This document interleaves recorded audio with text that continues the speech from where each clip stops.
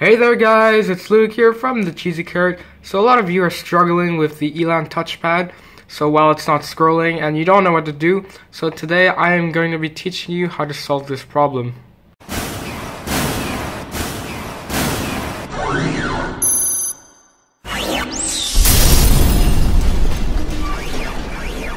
So usually if you go to the forums, they'll tell you to go to your control panel, type in mouse on your keyboard, click change mouse settings, and then there will be a Elan tab here where you can adjust the Elan settings. And when I did this, I realized that there's no Elan kind of tab here, so I was searching it up and everyone said to reinstall the drivers on the internet. So I tried doing that, but it did not work because the Elan thing did not show up here. So today I'm going to be teaching you how to solve this problem if you can't download the correct drivers.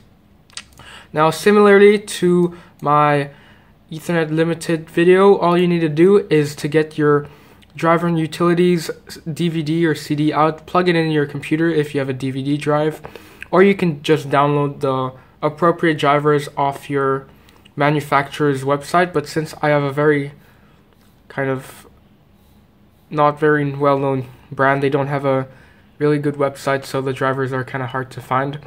So you put the disk in, open Finder, and as we can see here, DVD RW drive. So you click on that,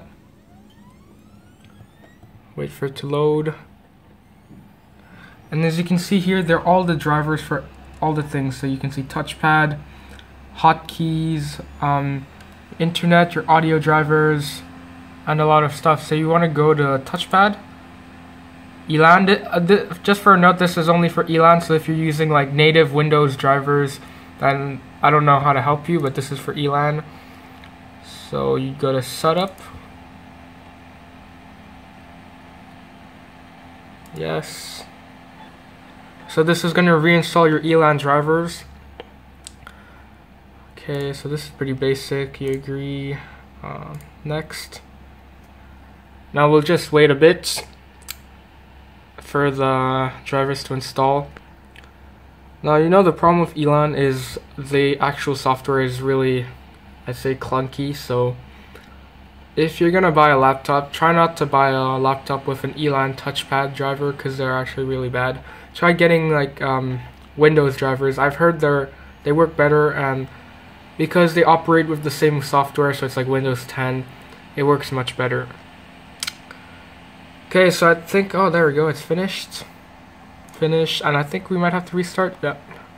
Restart. Okay, so I'll catch you guys when my computer's restarted.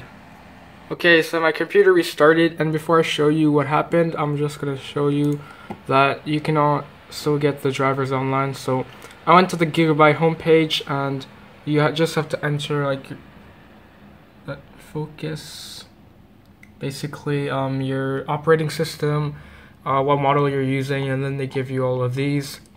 But if you can't find them, use the utilities and drivers disk if you have it.